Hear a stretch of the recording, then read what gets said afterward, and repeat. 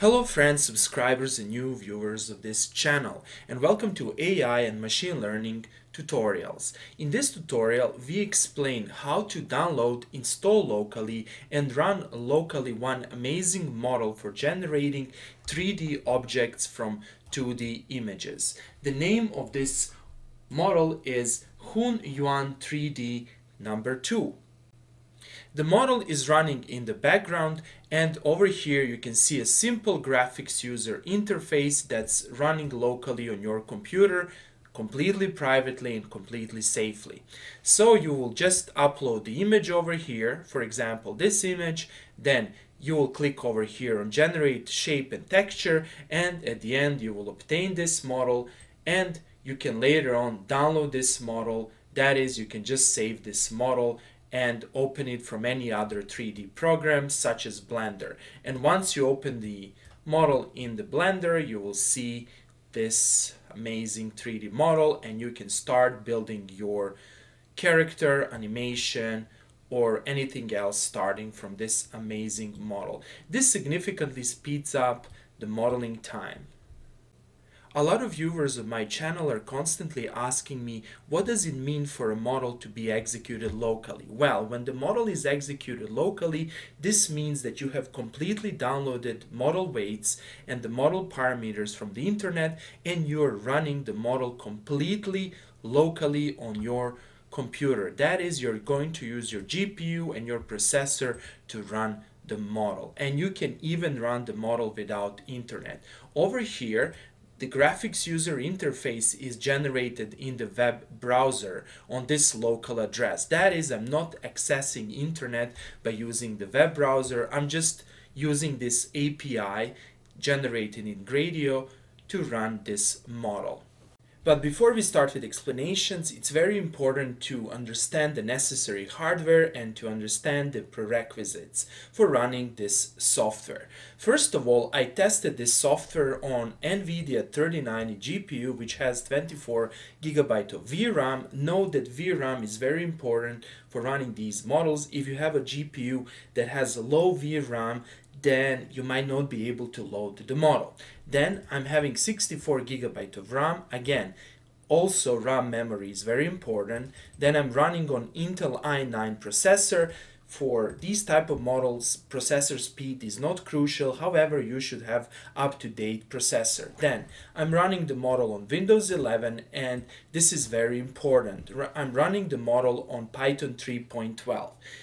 You either should install Python 3.12 or Python 3.11. So what's the reason for that? Well, if you install Python 3.13, I noticed that you will not be able to install PyTorch CUDA version, which is necessary to run this model. So if you have Python 3.13, better downgrade to Python 3.12, and you can easily do that by just going to Python website and by just downloading Python 3.12. I will explain that later on.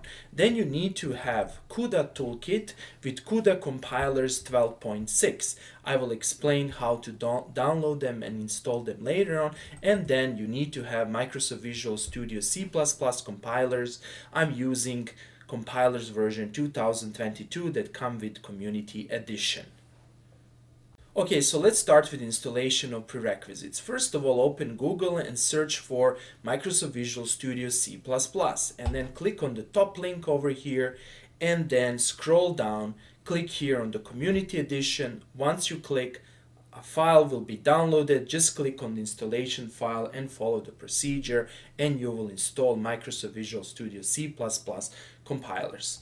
Okay, next you need to install NVIDIA CUDA Toolkit 12.6. I didn't test it on other versions of NVIDIA CUDA Toolkit, so my suggestion is to install NVIDIA CUDA Toolkit 12.6. Search for this version, go to this web page, and the installation is simple. Click on Windows, click on Architecture, click on 11 Windows if you're using 11 or 10, and click on executable file. That is, you will download this file over here. Once you download the file, double click on the file and the installation will go smoothly. And then finally you need Git for Windows. You need Git for Windows to download the remote repositories. So click here, click 64-bit Git for Windows setup. Click there, download the file, install it, and that's it. Then you're ready to go. However, let's not forget one very important thing, and that's the Python version. So to download the proper version of Python, search for download Python, then go on this website, scroll down, and you will see the previous Python versions. For example, I'm using this Python version. Go over here and download the installation file. And that's it. And we can start our journey. Okay, so let's start with installation. First of all, open a command prompt. And then I'm going to resize this window such that you can see what I'm typing, and at the same time you can follow this tutorial. Let's first verify that you have NVIDIA CUDA Toolkit compilers installed.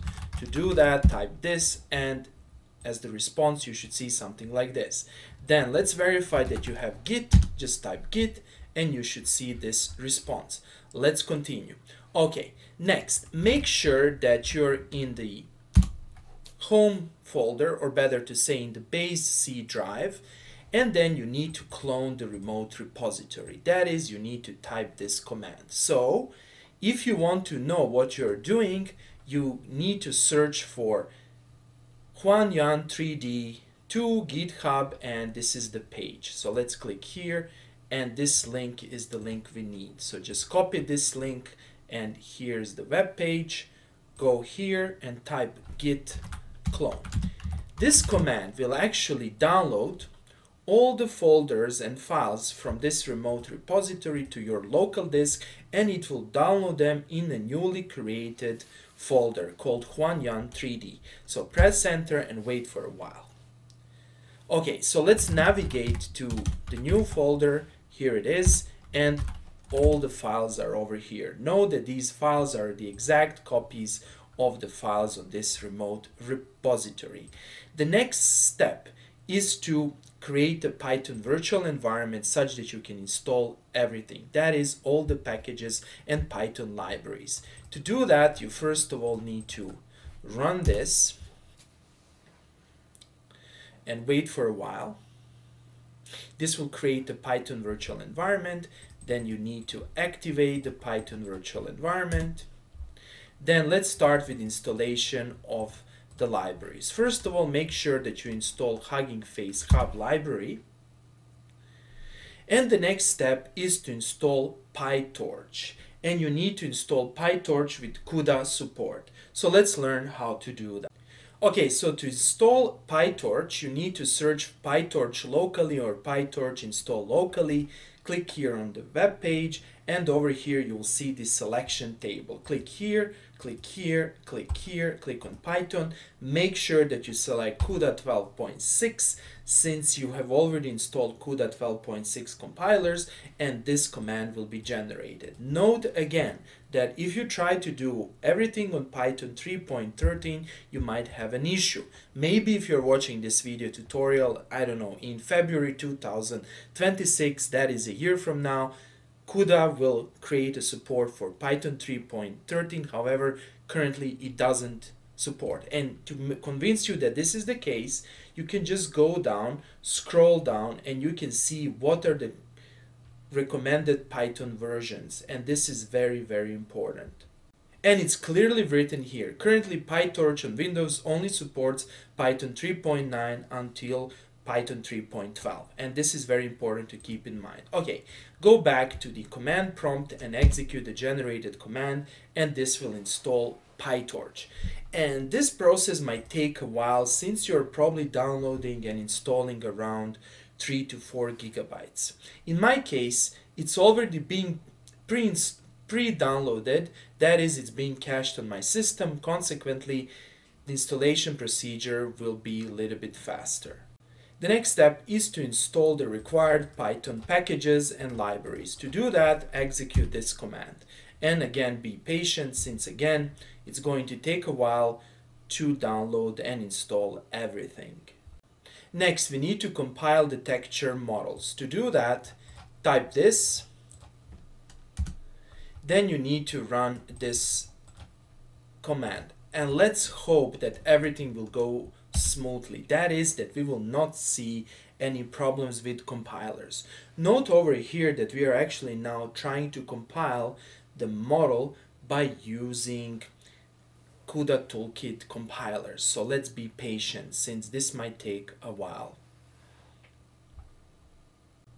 Okay, so after this, let's run this command to go to this folder, and in this folder, again, we need to navigate to another folder, and in this folder, we again need to run this file over here. So let's do that. Again, the process will actually be much quicker. Okay, good.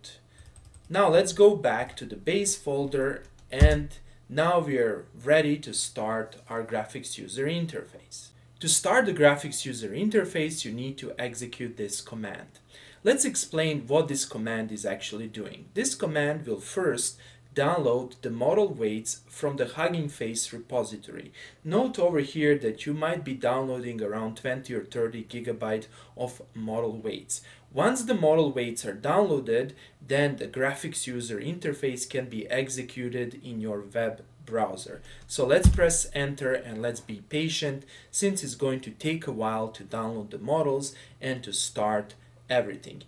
In my case, the models might be already downloaded or cached on some other folder since I often start and restart this application. However, most likely in your case, if you're running this for the first time, you will see the download process, which might even take 5 to 10 minutes. Consequently, be patient. So after everything is downloaded and loaded, you will see this message, and this means that you can start the inference on your local web browser. So how to do that? Well, to do that, don't follow this link, since if you do that, nothing will happen. You need to write it like this. So the address, localhost 8080. So copy this address, then open, for example, Edge or any web browser you like, press here, and bang, it will start over here. Okay, so let's test the model. Meanwhile, you can also open a task manager and you can look at your GPU resources. You can see that the model is already loaded on my GPU, since you can see that my GPU memory is more than half full. Okay, so over here, click find the image. For example, I'm going to use the image that I showed you, this one. Okay, click on remove background. If you want to play with the advanced options, that is, if you want to increase the number of steps to get better results, you can do that, and you can do some other things. So I'm going to click here to generate shape and texture. So click here, and over here you can see the processing process will start.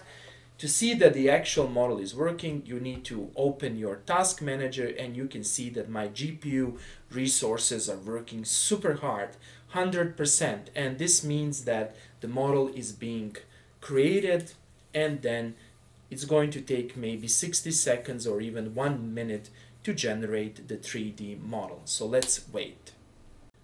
And then after several minutes, you will see the model over here, and you need to basically see generate a texture mesh to see it in a nicer view. Here it is, looks amazing.